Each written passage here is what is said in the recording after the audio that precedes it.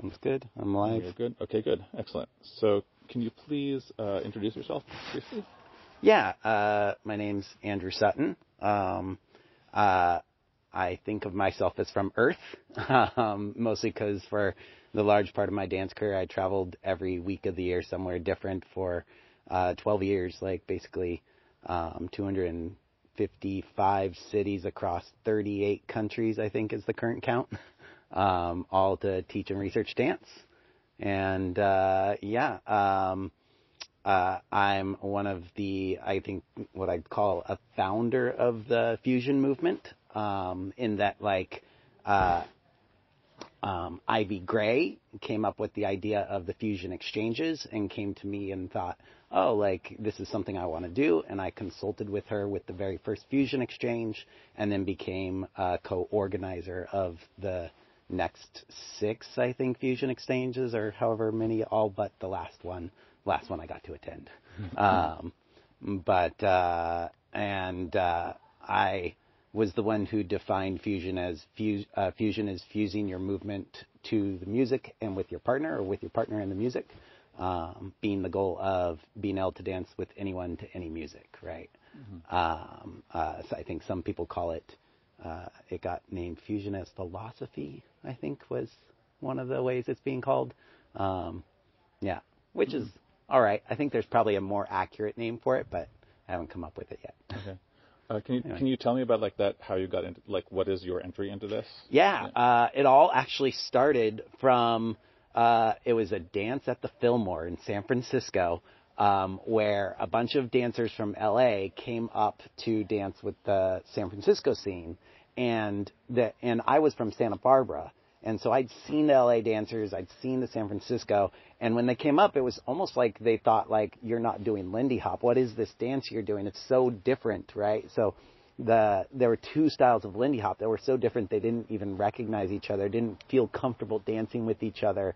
Like, you know, they'd try, but it was awkward at times. And so for me, it was like, I really want to be able to dance with everyone. You know, and so that started my search, and I even created the website smoothsavoy.com, which is the combination of smooth style, what's the LA style, and Savoy style, the San Francisco style. And on my search of, like, how do I dance with everyone, there was an instructor that said, you know, if you really want to dance with everyone, you can't just learn all styles of Lindy Hop. You got to learn all styles of dance, because there's people that come into Lindy Hop with other dance backgrounds that might be more prominent in their dancing than their Lindy Hop. And if you want to rock it out with them, you can't just be like, you're wrong for not doing it my way, right? You got to find out how to do it and make it work for them. So that really kind of opened my mind to start taking a lot more styles of dance.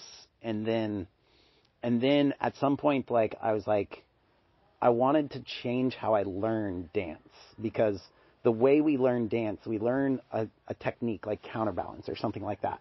And then we can use that when somebody else knows that technique. But if someone didn't take that class or didn't learn that technique, we couldn't use it. And so my goal was, well, how do we, like, take these really cool things we're learning and make them universal so that we can actually use them with everyone that we dance with rather than just that one person. So that became my mission, is to always take everything I learned and just go, okay, how do I readjust the concept around this so that I can use it with everyone instead of one person? Mm-hmm. And that really, like, for me, was the beginnings of fusion, right? Was this, like, okay, I got to fuse whatever I'm doing with this other person, fuse every technique I learn with another person or another style of music, right? Because it doesn't make sense to bounce down to a song that just doesn't feel like it should have a down bounce or something like that. So that's kind of, for me, the fusion aspect of it. Like, and blues kind of came through that a little bit, but for me, it was the blues side of it was more like another thing to learn to be able to help me dance with everyone. Not like, my goal was never to, like, dance blues and only blues or something like that. It was more, I want more arsenal of things. And And then we'd go to like house parties and people play, some blues music was that played, because I felt like it was a good way to push us outside of our box of like we're Lindy Hoppers. This blues music is close enough to Lindy Hop that it's not completely uncomfortable to dance to, but different enough that we should change the way we dance. Our swing outs need to adjust. Everything we do should be adjusting to match that music. So blues was common, but I felt like we also danced to rock and roll and heavy metal and all sorts of other things as well, and I think, like, for me, the parties that stood out the most were Dave Madison's parties, the Lindy Booty Party, which also, like, coincidentally was one, when he ran one of his Lindy Booties, one of the nights was actually at the Warehouse, which was my place in Sacramento. Mine and Dan Prince, also one of the guys that started the fusion scene in Sacramento. Yeah.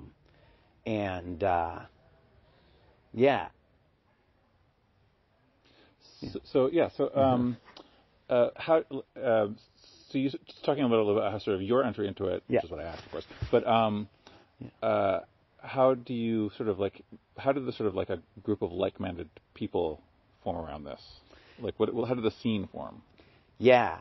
And when you're saying the fusion scene, would you ask, or well, I mean, the blues, or actually, I mean, like, I guess you could expand to say, like, what was going on at that moment. You can if the story involves the blues scene, it does, and if it doesn't, okay. Like, what is your story there? Yeah. So my story around that, like, it was, we were going to dance events, and Lindy Hop dance events, and we'd be dancing until 7 a.m. sometimes. Like, I'd say 5 a.m. was more normal, but sometimes 7. And once it hit midnight, it was like time to slow things down. We're getting tired. Let's slow things down. So the music became more soul music, blues music, different funky things to push us outside of our box, but slower stuff. So that was a big thing that was happening all over in definitely in the U.S.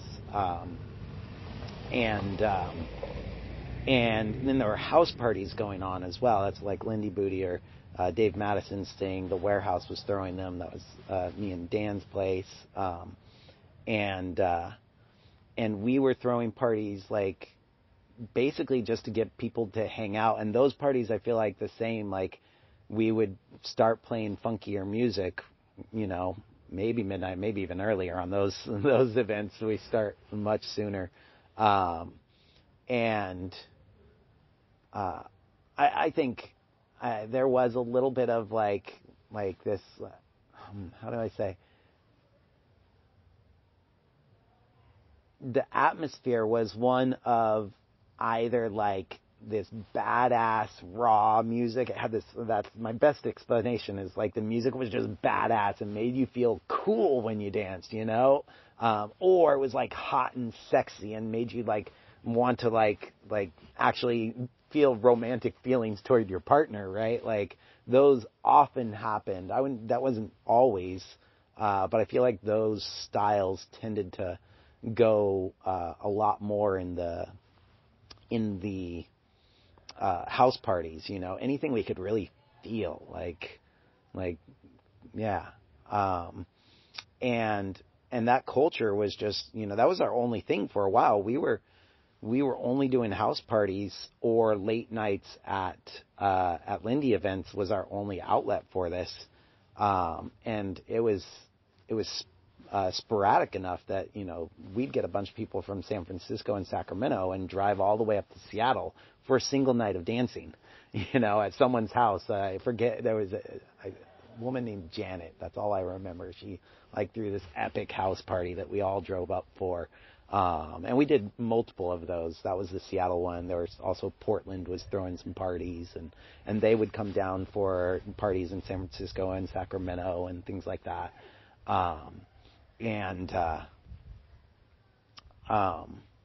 Yeah, so I feel like that started that culture. It really was out of the Lindy Hop scene for me. Of course, I was a Lindy Hopper, right? Like, and that's the interesting thing about the fusion movement is like it really coalesces around the organizer and their dance style, right? So if people get into it from salsa, it's likely because their organizer is salsa, learned a little bit about this fusion thing, and is like, oh, let's do it in the salsa world, right? So wherever you go, it can be drastically different or slightly different. It really just depends on the organizers and how they create their scene. Mm-hmm. Yeah. So I mean, like what you're just describing. So were people calling it fusion at that time, or no? Was there a name at all attached to it? I mean, the first it was just Lindy Booty was the first like name that we had, which was just a silly way to say like, you know, we're having fun, and it was Lindy ish, right? Lindy ish. At some point, people started calling it blues, and I have no idea why. Like other than like. Yeah, we played a fair amount of blues music, but we also played rock and roll and all sorts of other stuff. So, like, for me, I never, like, was like, oh, yeah, it's got to be blues. It's just what people called it. So that's also what I started calling it for a little while until, you know, I think Damon Stone and Heidi Feit were like, hey, wait, that's not blues. This is blues, and we're showing something else. And it was around that time that, like Ivy had her idea of the fusion exchanges, and we were like, well, fusion is such a better word for it anyway. We should just start calling it fusion. And so it sort of morphed. And then, you know, for a little while, there were people that were like, well, maybe we'll call it blues fusion. I know Dan in Sacramento was calling it blues fusion for a while. And yeah, some people were calling it turquoise because they had this feeling of like it had some roots in blues. For me, like I never connected with that. Like it has its roots in blues as much as like I would say it more had its roots in Lindy Hop than blues for sure. Like from my perspective. But sure, it was impacted by blues and every other dance form that came in, and we could, you know, share an idea and go, oh, this is how we can dance better with a partner. Yeah, so there was a time frame where I was calling it blues, and even after that, before fusion came, I started calling it warehouse blues because I didn't come up with fusion yet, but Damon and Heidi and others were saying, no, don't call it blues. It makes some difference. And I was like, okay, well, maybe warehouse blues? Like, but yeah, as soon as fusion came through, it was like, oh yeah, that makes sense. So how did you come up with that name, warehouse blues? Warehouse blues because we were throwing parties at the warehouse, right? Like, and while Dave Madison's place wasn't technically a warehouse, it still had that vibe that I feel like the warehouse had as well. But it was something that like I could say it was clearly different, right? It's something that people have to go, wait, what is this? So they're going to ask about it. And then it was something, well, we were throwing parties at our warehouse. So like we can call it that, like at least our version of it makes sense that way. So that was the safest like way that I could come up with at the time that tried to respect everyone, you know? Can you say a little bit about how that, because it seems like it was one scene that sort of split off into these two different things, right? Yep. Fusion. Can you talk a little bit about that process? Yeah. I mean, my perspective from how the blues scene went is one more from an outside, I would say, in that like I've been to I don't know, maybe 5 or 10 blues events in my life, but I've been to hundreds of fusion events and maybe even like 500 Lindy events, right? So like not nearly as much in the blues world. But my perspective of it was, you know, there were people that were trying to share what they learned as blues. And that started some classes, and I know definitely in San Francisco area, there were some classes, and then eventually they held their own like blues event where they were just doing a blues event. And there was a lot of crossover at that point, you know, because they were, I think at that point, marketing to those of us that had this name of blues, right? So that was their audience. And so there was a lot of fusion dancers, or what we later might have been called fusion dancers, or Lindy Hoppers, or things like that, that were learning this more, what I would call pure blues. And then the fusion scene, even the fusion scene has its own pockets of different styles of fusion that we're splitting off and going, oh, this is what fusion is for me, or this is what fusion is for me. And so, you have the recesses that were at the time were still blues recesses, and eventually got rid of the blues part of it and just went with recesses. You had the fusion exchanges, which were a little bit more, the recesses were, I feel like, the spirit of fusion, if that makes sense. It was more a fusion of community. And I think the fusion exchanges were a fusion of skill and dance knowledge, and for me it wasn't even just dance knowledge, it's just any knowledge you have of moving your body in any way, martial arts, or even a chef stirs a pot, right? That's a motion that he's doing. Every motion that we do in life is something to take into play. So it's really, for me, the fusion exchanges were about learning more about how to move more ways that we can better dance with more people. And there's a third community, what's the third community of the fusion? I'm blanking on it right now. Huh. Oh, well, I think then there was there was the blues tango community that was specifically trying to fuse those two dances. And I think that was a pretty strong contingent it's definitely in the San Francisco area. There was maybe a monthly dance or something that was going on for that. I think I lost track of what the original question was. Yeah, me too, actually. Yeah. That's a lot of the questions that I had come with. Are there other things that you want to sort of that are I missed, or that you think are important to talk about, maybe in terms of the development of what's happened since then, or anything else? The development of it. I mean, I know what I'm passionate about when sharing fusion. Let me know. To me, fusion is about fusing with your partner in the music. And I know a lot of people think, well, that's every dance. And I would say, ideally, yes.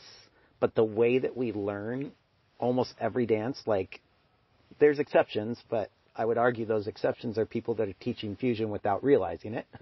But most people are teaching the style as the priority, and then the connection with the partner and the music as the secondary, right? So it's actually not until you get your steps down that you start to learn how to connect with the partner in the music. And even, I would argue, even when you do start to learn to connect with the partner in the music, it tends to be more a style of connection rather than what I would say is a universal connection of learning, how does the difference would be with counterbalance. You learn to go in and out of counterbalance at very specific moments in the dance, or you learn how counterbalance works so that you can go in and out of it whenever you want based on what your partner is doing, right? Two very different ways of learning counterbalance. Most dances you learn do the first one, where you actually learn moments to do it. Whereas fusion, I would say, if you're going to teach counterbalance, ideally you're teaching them to be able to do it at any moment, in any movement, right? So they can do it with any partner at any moment. So can you get into that, maybe the technical details of that, beyond counterbalance as well? Give me a rundown of as much as you want. I could talk about this for ages. Oh, please do. So the first thing that brings to mind is how do we create things to be universal, right? Because that's kind of the trick. And as far as I know, it really hasn't been done. It's something that like us as the dancers have to start to discover and look at. And I don't know that we'll ever perfect it. It's like I always say, like, fusion is the easiest dance to start, but the hardest dance to master. And I don't know that it's a dance, but you get the concept is it's easiest to start because it's your partner's job to fuse with you, right? So their job is to make whatever you do awesome. So it's super easy to start because everything you're doing, like, they're just figuring out, oh, okay, I can make this awesome this way or that way, right? Whereas in other dances, when you first start, you got to do shit like the way that they ask, or you're doing it wrong, right? And the person's looking at you like you messed up, right? But it's hardest dance to master because if you really want to make every dance amazing with everyone, you got to learn every single way of moving your body ever so that whoever you're dancing with, you can move in the way that makes the most sense with that person, right? So if you get a tango dancer and you don't have any tango knowledge, you can still dance with them, but it's way easier if you have a ton of tango knowledge, right? Like, so going back to like, making things universal, like there's two concepts that I always look at with everything, like counterbalance or tone or musicality, but let's break that down into volume changes, energy changes, all sorts of different ways, phrase changes, all different things we can look at. Each one of these things, there's two concepts I come at it with. One is to the simple way of saying it is get rid of wrong, bad, like even get rid of good, and focus more on like objective statements, like this does this, right? Or you could even say this could cause pain, right? That's very objective, right?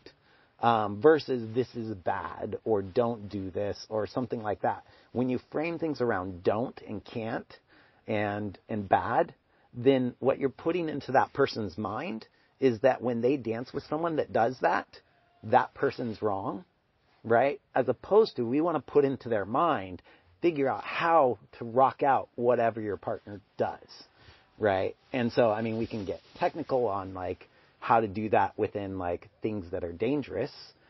And the good thing is that if you do that with somebody, then you're giving them the power to be able to dance with that person that's dangerous and have a safer dance than just being like, well, sorry, sucks to be you. You asked them to dance and you didn't know that they were that bad, or they jerked you around and now you've got nothing to do with it, right? So it can make the dance safer for people. It also just gives people that awareness of why things, people say, don't do this. Well, why? Like, oh, because it's dangerous. Okay, all right, let's take that into play.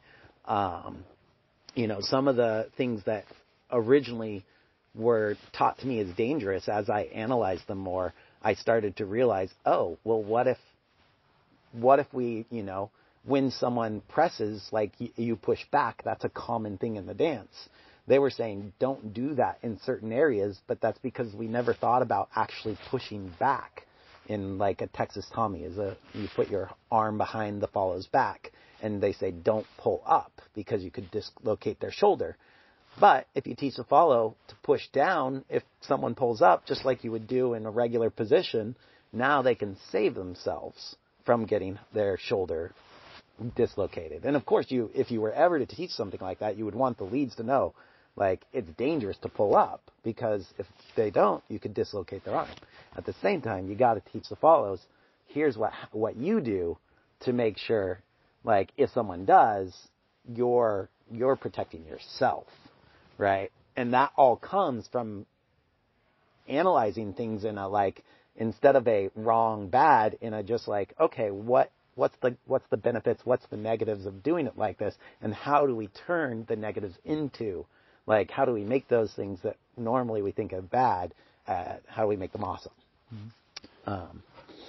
Can you say something about your sort of strategies for, because you're talking about entering a world in which people teach dance in a very particular way and you want to do it in a different way. Yeah. So you're entering, you got to have some sort of strategy to to do something differently or to fix whatever it is you want to do. Can you talk about like what are your ways of actually going about this as a teacher?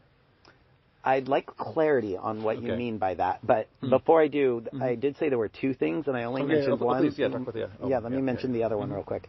The other one is, look, most things we learn are what I call statically styled, and I want to change them so that they're reaction ready, right? So that's the simple way of saying it, is change static style to reaction ready, which means, again, we talked about counterbalance, right? Instead of at this point in the dance, you go into counterbalance or come out, right? It's about learning counterbalance so that you can go in and out with your partner and match your partner, or even choose not to match your partner, but learn the technique so that you have a habit of using that technique in a reactionary way with your partner, rather than creating a habit of always doing something the same way, right? So it's a very different way of learning, of building a habit. It's still building a habit. It's just not building a habit of always being in a certain posture. It's building a habit of having the posture adjust to your partner and to the music.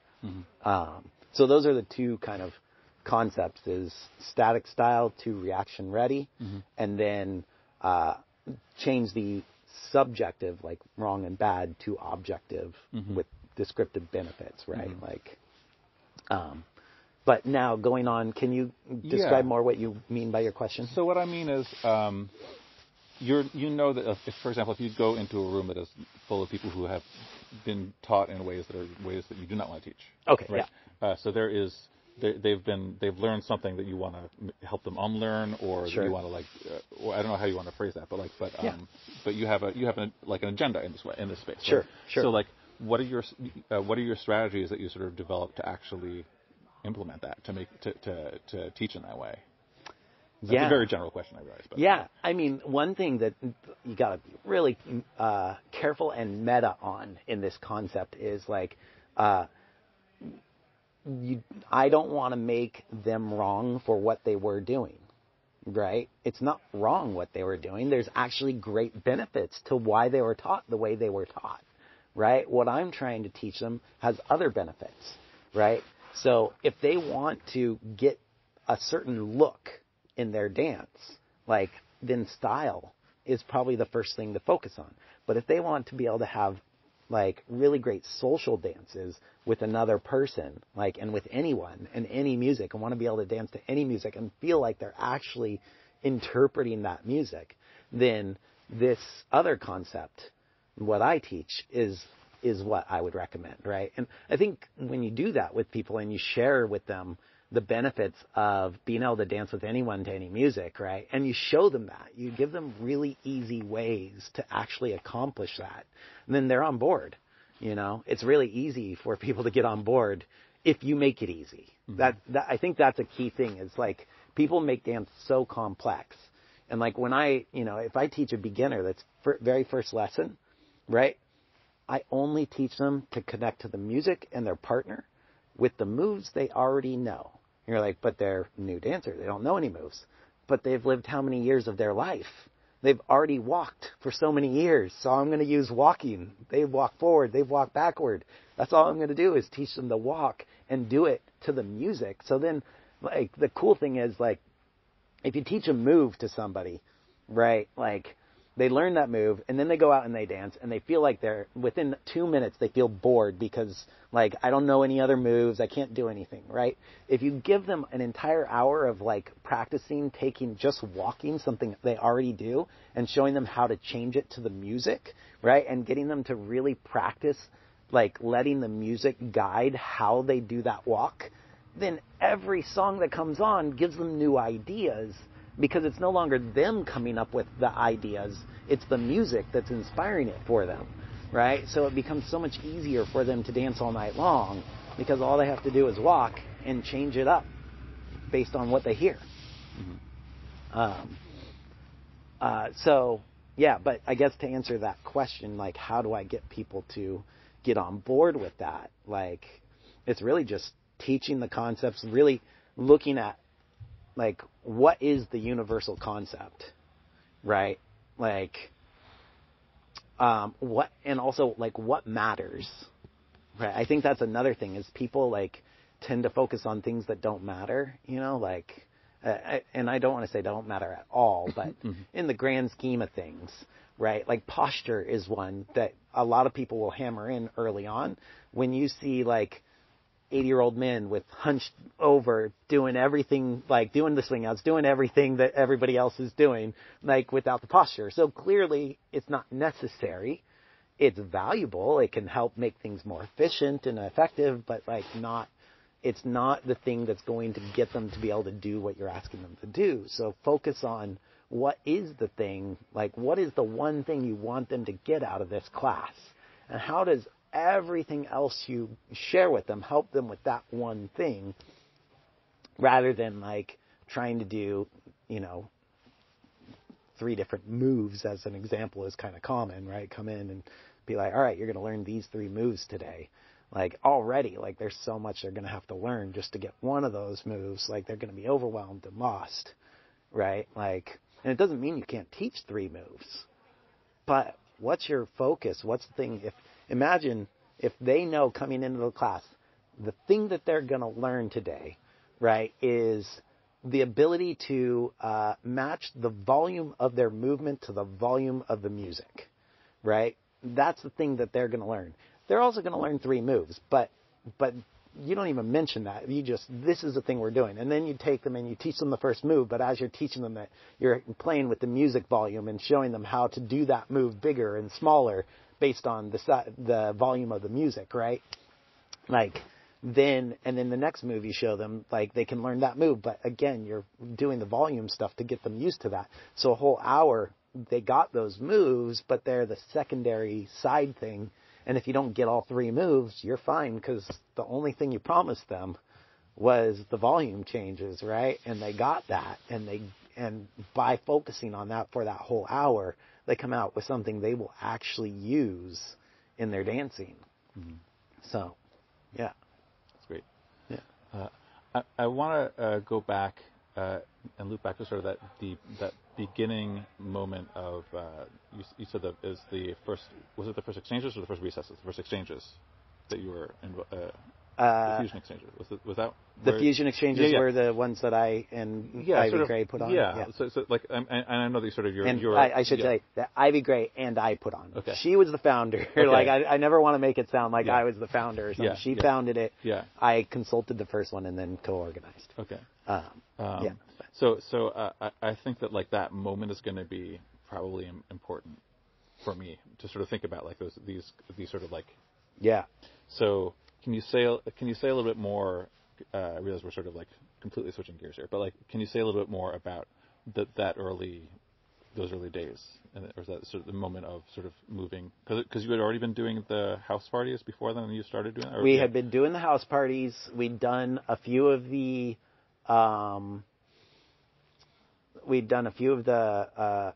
Mihai had done a few of the blues tango. What did he call that? I've heard blango.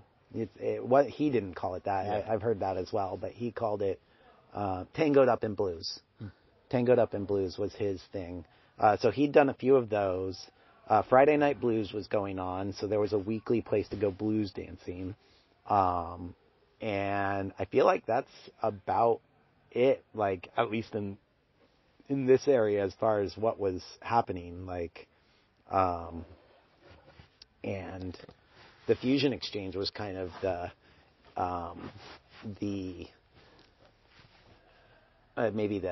is inspiration the right word, or the catalyst, I guess, towards like a bunch of different scenes like starting to pop up for fusion. So people started taking it back to their home scenes and building their own scenes. I think we even like did a few like talks on how to grow your scene and stuff like that back then.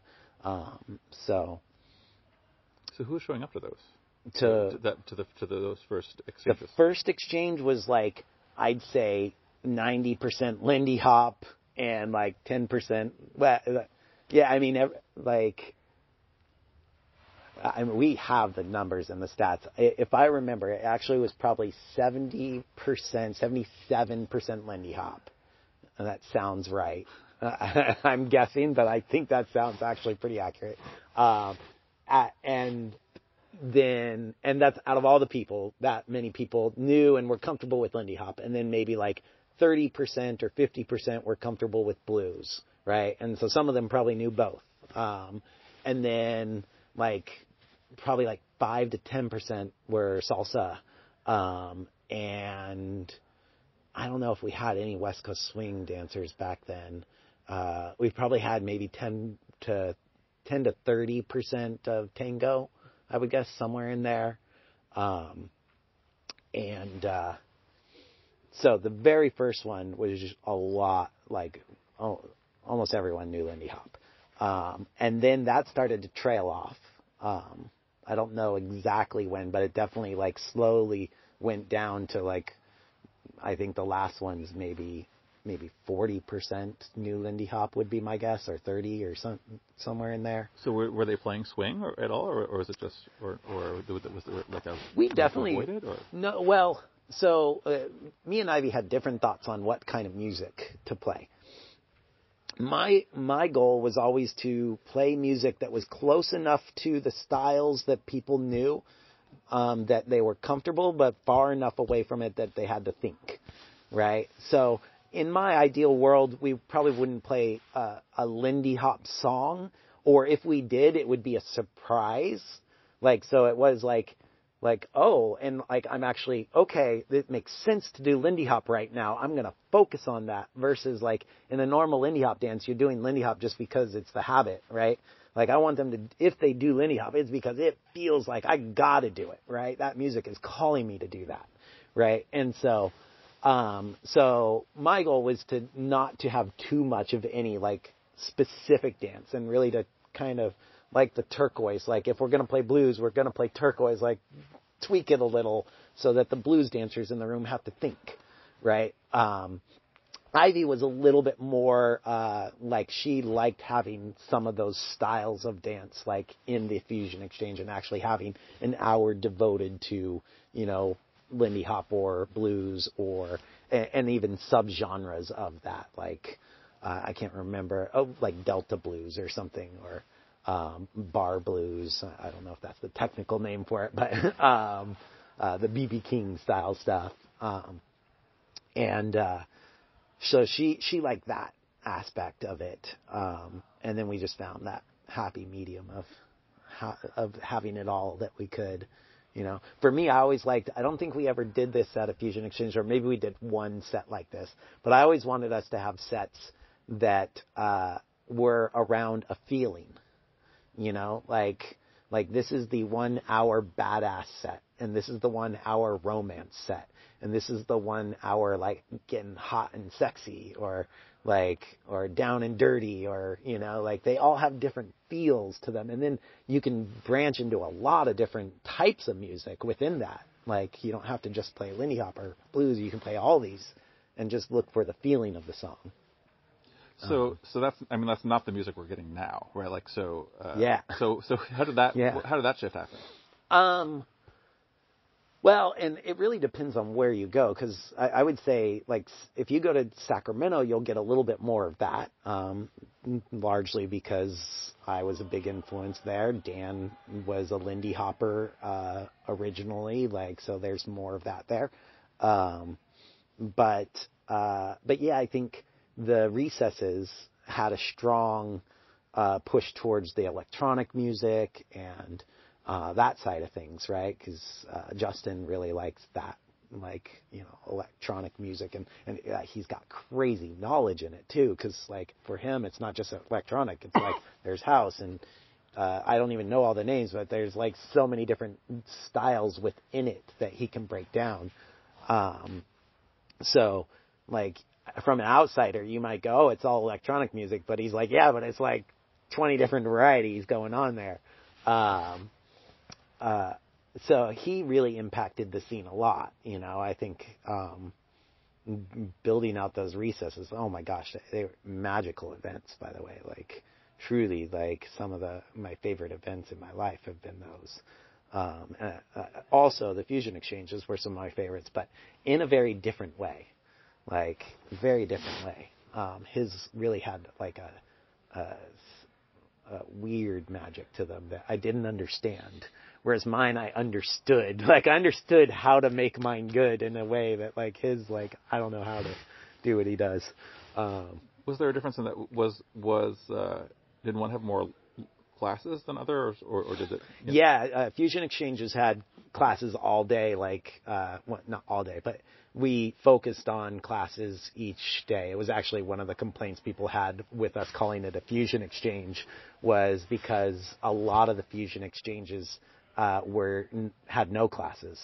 Not all of them, but I'd say the vast majority of them were something where, like, you'd go to the scene, you'd hang out during the day with the people, go to the beach or something, and then dance the night away. Mm-hmm. You're saying the Fusion Exchanges did that? No, regular exchanges, Lindy exchanges. Yeah. Before that, Lindy exchanges. So when we started calling it Fusion Exchange, people were like, is it an exchange, though? Because we're doing classes. Isn't that a workshop? Which I get that. For me, it was yes, but we're focusing on the exchange aspect of getting people from all over to travel to it. In fact, every year it moved to a different place so that it wasn't a local event for anyone. It had to be a traveling, like it was for traveling dancers. Yeah, so we did a lot of classes. The recesses, I think at first they didn't do any classes, if I remember correctly, and then like they started to do some classes as they went. But theirs are also very more free form, like almost like you don't even know what the classes are going to be when you show up. You just show up and like, oh, this person's teaching a class, and oh, it's going to be over here in this like open field or something like that, you know. So a very different feel in the classes, yeah. Yeah. Cool. I feel like the bugs are coming, and maybe we should wrap it up. But I really appreciate this. Yeah. Yeah, thanks a lot. Yeah, you bet. Yeah. Cool. Awesome. I'm sure your version is going to come out great, but if for some reason